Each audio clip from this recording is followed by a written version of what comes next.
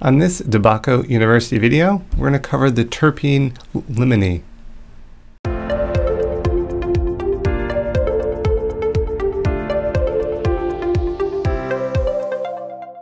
All right, let's get into your terpene guide to limonene.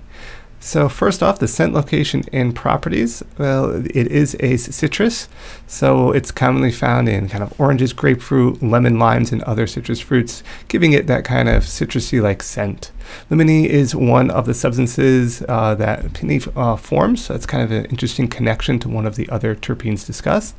Limonene is commonly used as a fragrant additive to cosmetics as well as cleaning supplies because of the pleasant scent that a lot of people associate with this. The medical benefits, though, goes beyond just a pleasant scent. Limonene is easily absorbed through inhalation and even improves absorption of other terpenes through the skin and body tissue like mucous membranes and also the epithelial tissue of the digestive tract. It's an antidepressant, mood elevator, and may be helpful for acid reflux and indigestion. Limonene is known for its powerful antifungal and antibacterial properties as well. Limonene is a natural insecticide in the cannabis plant, which is the original reason why the plant goes on to produce it. But here we can see a lot of benefits to us.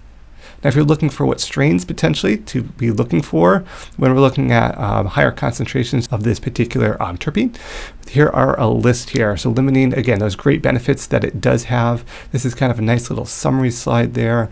And best of luck if you're looking at kind of producing more of this particular terpene. The plant wants to, for as insecticidal properties. We're looking for it for the kind of citrus scent as well as the potential for medical benefits.